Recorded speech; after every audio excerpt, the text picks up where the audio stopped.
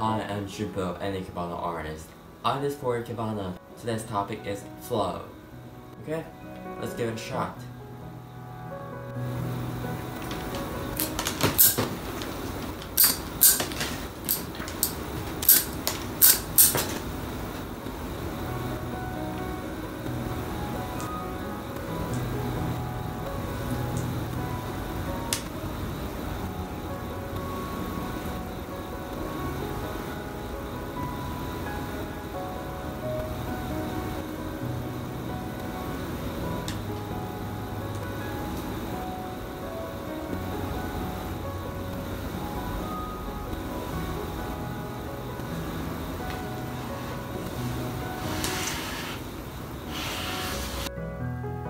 I used willow for this time.